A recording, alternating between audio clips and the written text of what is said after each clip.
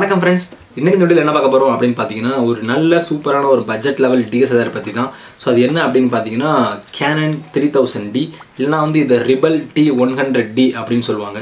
So இது வந்து ஒரு சூப்பரான ஒரு budget DSLR for entry level beginner ஃபோட்டோகிராஃபியில். So இப்போ தான் நீங்கள் ஃபோட்டோகிராஃபி ஸ்டார்ட் பண்ணுறீங்க அப்படின்னா கண்டிப்பாக இது வந்து ஒரு பட்ஜெட் DSLR கேமராவாக இருக்கும். இதோட ப்ரைஸ் எவ்வளோ அப்படின்னு பார்த்தீங்கன்னா வந்து 30,000 rupees. ஸோ இதோட ப்ரைஸுக்கு ஒரு நல்ல என்ட்ரி லெவல் DSLR இருக்கும். ஸோ ஃபஸ்ட் இதோட டிசைன் பற்றி பார்த்துடலாம். So Canon entry level starting கேமராவிலேருந்து கடைசியில் இருக்கிற 80D வரைக்குமே கூட எல்லாமே சேம் டிசைன்ஸ் தான், எந்த விதமான மாற்றமும் கிடையாது. பட் ஒரு சில சின்ன சின்ன ஃபீச்சர்ஸ் மட்டும் தான் மிஸ் ஆகுமே தவிர மற்றபடி சேம் காம்பேக்டான டிசைன் தான் பண்ணியிருக்காங்க.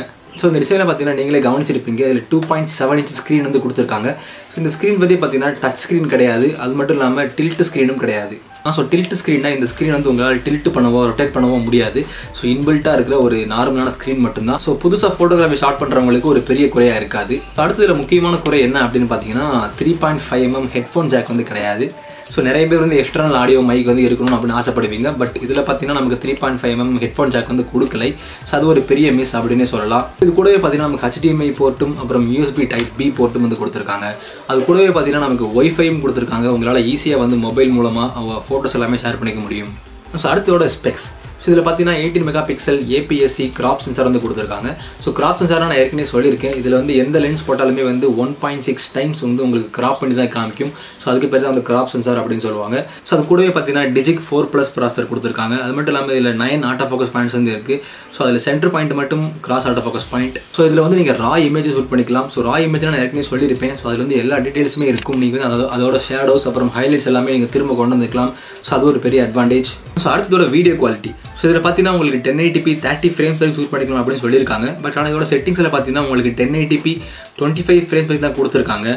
பட் ஆனால் உங்களால் 720p 50 frames வரைக்கும் ஷூட் பண்ணிக்க முடியும். ஸோ நான் ஒரு வீடியோ எக்ஸாம்பிள் போகிறேன், நீங்களே வந்து பாருங்கள். ஸோ அந்த வீடியோ வந்து 1080p 24 frames ஷூட் பண்ணது.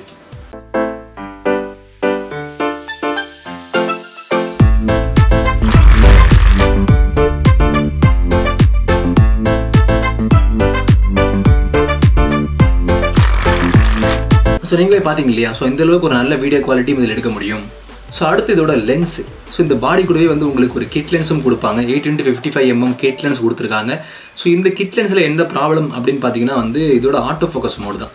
ஸோ இந்த கிட் லென்ஸை யூஸ் பண்ணி நீங்கள் single auto focus mode use பண்ணிங்கன்னா இது வந்து ஃபோக்கஸே ஆக மாட்டேங்குது, ரொம்பவே நல்லாவே ஃபோக்கஸ் ஆக மாட்டேங்குது. சிங்கிள் ஆட்டோ ஃபோக்கஸ் இல்லாமல் ஃப்ளெக்ஸி மோட் அப்புறம் குவிக் மோட் யூஸ் பண்ணிங்கன்னா வந்து ரொம்பவே நல்லாவே ஃபோக்கஸ் ஆகுது.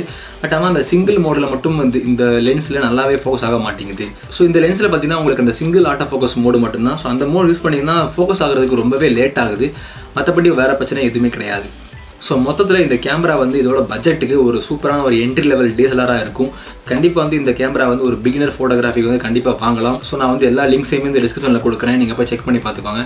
ஸோ ஓகே ஃப்ரெண்ட்ஸ், இன்றைக்கி இந்த வீடியோ அவ்வளோதான். இந்த வீடியோ பிடிச்சிருந்தா லைக் பண்ணுங்கள், ஷேர் பண்ணுங்கள், சப்ஸ்கிரைப் பண்ணுங்கள். அடுத்த வீடியோவில் பார்க்கலாம். Bye bye.